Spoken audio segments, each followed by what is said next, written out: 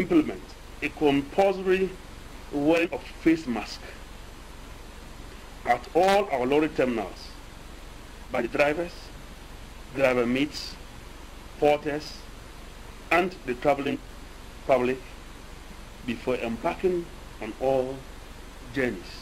This latest directive from the National Secretariat of the GPRTU is consistent with President Akufo-Addo's call for the public to observe all COVID-19 protocols at all times to help stop the spread of the virus. Speaking at a news conference in Accra, the General Secretary of the GPRTU, Mr. Godfred Abubiri Adogma, outlined some of the safety mechanisms they would place at public transport terminals to help combat COVID-19.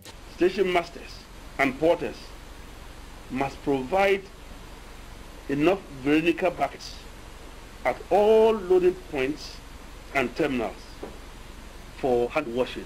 The GPRTU General Secretary further cautioned that drivers who fail to comply with the directive would be handed a maximum of 3-month suspension in accordance with the standing orders of the union.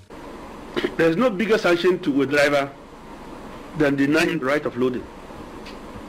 For a driver, a fine doesn't even work with him. When you fine, you pay. Meanwhile, GPRTU is urging the general public to disregard one Kwame Kuma, who is holding himself as the chairman of the union. And for GPRTU,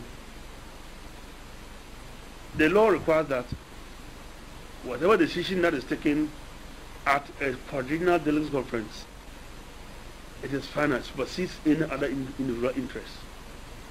And that was done. And that person thinks that the decision taken at the delegates conference is not satisfied. That is why the person is in court. Until the court decides otherwise, he has no rule, he has no authority